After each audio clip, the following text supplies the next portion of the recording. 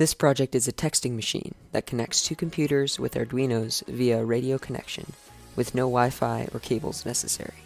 It allows them to text back and forth using the Arduino IDE Serial Monitor.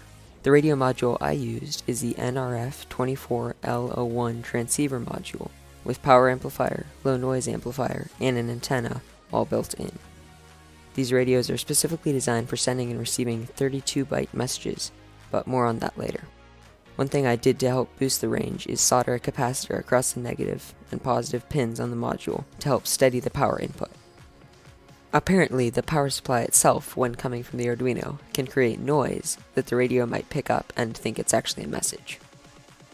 The first attempt I made worked pretty well, and I was able to take an input from serial and send that through the radios to the other Arduino, which would print the message to the other computer's serial monitor.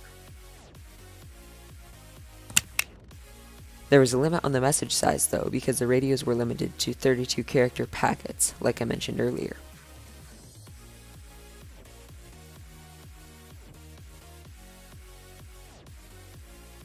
In order to get around this, I made a protocol of sorts. The transmitter radio would break up the serial input message into 32-byte chunks, then send those messages one at a time.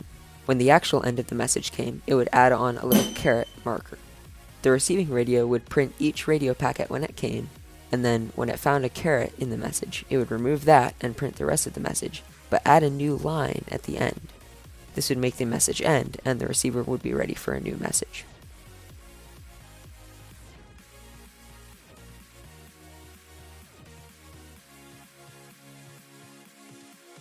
To be clear, both radios were capable of sending and receiving messages over 32 bytes. In fact, the code for the two radios were almost identical. The only thing that I had to change was to reverse the addresses that they would send and receive on, so that one radio's sending address would be the other's receiving address and vice versa. This is a sample conversation with a completed project.